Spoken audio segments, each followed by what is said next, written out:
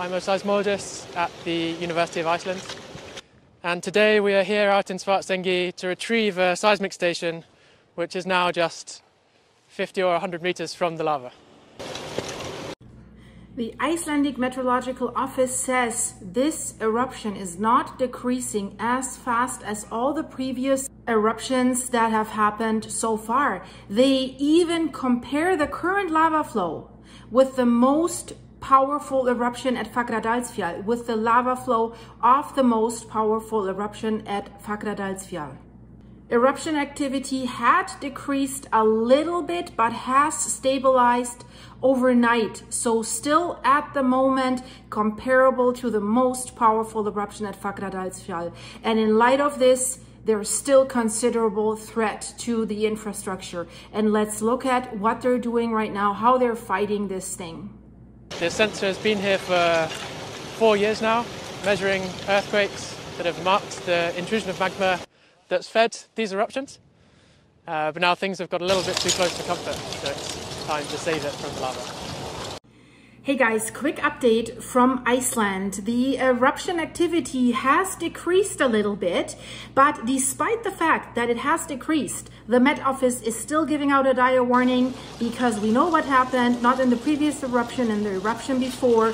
It had decreased, but the lava still kept flowing underground, and it was flowing underneath that black lava carpet against the defense walls. And they're warning that this could happen still at Svartsengi, at the Blue Lagoon. And you've seen the pictures how close the lava is to the Blue Lagoon. They cannot risk that there is any breach where the Blue Lagoon is because it will flow right to the Blue Lagoon. There's not enough space to build another defense wall or to cool it quickly enough, in my opinion. If you remember how quickly that breach lava flew when it breached the Svartsengi defense wall in an area where there was enough space, it was far enough away from the power plant and the infrastructure. And what they're doing now, it's quite amazing. And that's what I want to talk about in this video. I want to give you an update about how they're working with these defense walls, because the lava is higher than the defense walls in some areas. So reporters from RUV,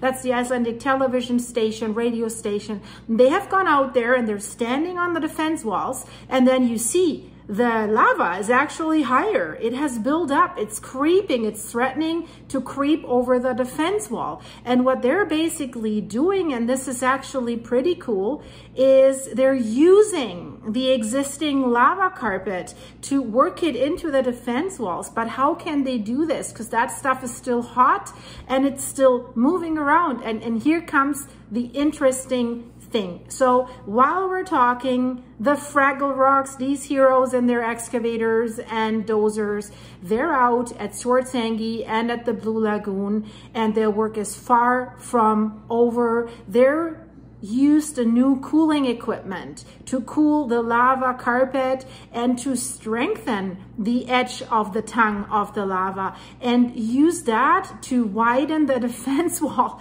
So they're saying, well, it saves us time and material. So what actually are they doing? So their main task is the dikes, the northern dikes around Svartsengi, that protect the Blue Lagoon and Svartsengi from that lava flow. You see the map here, the dark red stuff. This is where it has flowed.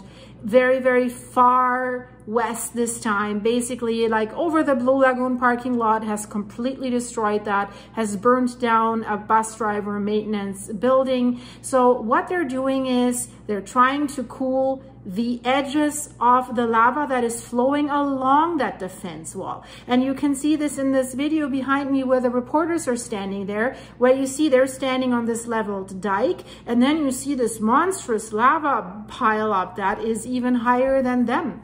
So a geoengineer at EFLA, that's the company that's conducting a lot of these works, they say this way, if they're cooling this edge of that lava river, and that lava river could flow underneath that lava that you see on top, that black stuff. They're saying it keeps that lava river further away. So the lava reaches high above the dikes in many areas, and they say it's therefore important that we also raise the defense walls in order from preventing the lava from getting over the dikes and then threatening the power plant and the Blue Lagoon and this valuable infrastructure like electricity, hot water, cold water, aside from their tourist attraction, right? So the reporters were right there, and the geoengineer says, so in order that they would be able to raise the defense walls, they need to widen them first, because you can only make them that high before you need to make them wider in order to get higher. And that's what they're using the lava cooling for. So they're cooling the lava that runs along this defense wall, and that is strengthening the edges of the lava so that they are able now to extend the defense wall into that lava, which makes the defense wall wider, so they don't have to bring in all that material and push it against the existing defense wall and compact it. So they're using actually that lava carpet, saves them time and material, and time is of the essence because that eruption is still going. And he says, you know, if we were to just take the backhoe and dig a little bit into this edge, it's only 2 meters that they would be digging, and then they would see it glowing hot. And that's why they're trying to cool this down further with the water, with the new equipment that they have, with the stronger pumps, the wider hoses, so they're able to pump more water effectively on that lava. Because the liquid lava, and that's the threat that is pushing against this defense wall, and then all of a sudden comes up red and glowing like it did 2 eruptions prior. That's the danger, and you don't see it when you look at all that black topping. And this liquid lava river is only at a depth of 2 to 3 meters, so basically something like 7 to 10 feet. So it's not deep, and they want to cool this down to also underground widen the barrier for this liquid dangerous underground lava. They're very, very liquid, right? And the liquid stuff flows fast if it breaches the defense wall. We have already seen that. And basically what the EFLA engineer says, and this is his quote, he says, you could actually dig into the edge, and if you dig too deep, then you could have this stuff coming at you, floating against you, and you don't want that, right? Because that destroys your excavator right away, then you're stuck in it, right? You don't want that to happen to any worker there. That's very, very dangerous. So that's why they're using the cooling to strengthen the lava rim. And they say that is the main task, to keep the lava river flowing on the other side, not flowing into Svartsengi. And once that is done, then they can make the defense walls higher on top of all of this, right? To also keep that flow that's flowing against it under control, because the stuff that flows underground is still lifting up that lava carpet and still threatening these defense walls. So right now, what we can say, the crater, of these 3 craters that were still erupting, the middle one was the strongest one, and what they report today is the strongest one has decreased a lot early this morning, November 25th, but the good thing is this central crater feeds most of the lava flow that flows along these defense walls. But they're saying their work is far from finished. It's still enough flow that could be dangerous.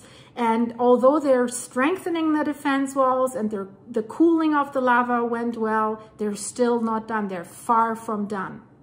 And you have to remember, especially the defense walls around the Blue Lagoon, the further west it goes, they haven't really raised them too high or paid too much attention in the previous eruptions, because it was only like the northern defense walls around early Svartsengi that were threatened. The lava has never flowed that far west as it did this time. So what they're doing is they want to increase it up to 4 meters in this area. And they say it needs to be stretched further up as there is still weakness from here up to L alone. So that's the name of this one defense wall further west. They say L1, that's the basically the northern defense wall where the lava was active during the summer, is in top condition because they kept raising it, they kept strengthening it. And the lava that flowed along that defense wall in the previous eruption is now solidified and also acts as an additional barrier for that new lava flow. But everything that has flowed west, where it's never flowed before, that is a major threat. And again, I want to tell you what the Icelandic Meteorological Office has stated today, and they're still on warning watch. They say, yeah, the visible activity of the eruption at the Sutnuka crater series has decreased slightly since yesterday, and the lava flow that did flow to the west towards the dikes at Svartsengi and the Blue Lagoon has slowed down and cooled on the surface. So it's not so visible flowing on the surface anymore. So that's what the Met Office has announced. But they're also saying the lava flow is expected to continue below the surface. And we just talked about this. This is the danger. Now we have the crater on to the north. That's the most active right now. And now from this sky, the lava flow now runs to the east. So the northern crater is not sending much to the west. The southernmost crater is also still active, and magma is occasionally also still spewing out from the rim of this little crater that has formed there. And this is very interesting. You have to look at infrared pictures. That shows you the danger. That shows you this monster that is creeping underneath this lava, this black lava carpet. It shows the movement of the lava. And look at this. Look at this. There you see it glowing, right? So, and you see the Blue Lagoon in this picture. And you see even at the most western area, it's even spreading out there. That's a satellite image of NASA and Landsat 8. So on the one side, you can see the traditional photograph, and on the other, a multispectral image where infrared channels are used to analyze what is happening in this lava bed. And both pictures show the same area at the same time. And what I'm saying is, what you see on the right, that is what you visibly see. But what you see on the left, that's the creeping monster that is still there. And guys, if you're a member of my channel, check out the latest video that I have released there. I'm going into a little bit more depths there, if you know what I mean. We're talking about this. So this multispectral image clearly shows these lava flows to the west and to the east. Then we see in the middle there, we see two craters. The one on the northernmost area that rises out of it. And then you can see lava flowing to the east from there. And the lava, the crater that is in the center of the image, that they said just visibly died down, that is still sending the most lava to the west. And then in that picture, you can barely see the southernmost crater, but a natural disaster expert at the Icelandic Meteorological Office has said that this crater always was by far the least active. And then this is another normal pictures from NASA's Landsat 8 satellite. There you can also see the smoke, the lava that comes from the crater from the eruption. It's going out to the sea. It's going a little bit over the eastern edge of Grindavik, but you can see how far this lava has spread around Svartsengi and the Blue Lagoon. You see these little blue ponds there. That's the Blue Lagoon. And let's talk about the Blue Lagoon parking lot again. They have already started to raise the defense walls 3 to 4 meters. And if you see this picture here where they're building a dike basically right into that lava bed, this is basically the area, I think what they're saying is where the parking lot used to be. And this is how this looks right now. So, wow, right? So the area where they're working the most is where the lava has flowed over the hot water pipes. That is, and then from there further west to where the parking lot of the Blue Lagoon was. So that's where they need to do some work. And also engineers confirm that yesterday the lava carpets have risen that far that they have reached the height of the defense walls. So very, very urgent matter. So the height, and this is the dangerous thing, the height of the defense walls has been reached in that section from where the hot water pipes are and where the parking lot was. So if something creeps over there, the Blue Lagoon is right there. So they're working right now. They have about 25 to 30 workers there that work continuously to protect Svartsengi. And they estimate that this work will continue through the next few days. So guys, yeah, that was the latest. Check out my last video. This also gives you a deeper insight in everything that is happening. Thanks for your support. I will release another update video soon. Stay safe, be prepared wherever you are, guys. And if you want to support the channel, check out my Buy Me a Coffee website. Here is a QR code that leads you there, but the link is also in the description of this video. And hey, if you want to become a member for more behind the scenes videos of what I'm doing, what's going on with Apollo and with the farm, with everything, also a little bit of gossip, become a member of my channel. Click the join button or click the link in the description of this video. I'd love to see you there. And yeah, if you're new here, welcome. Please subscribe, join our wonderful group of people, and see you in the next one. Here are the videos in the end screen, guys. Bye bye.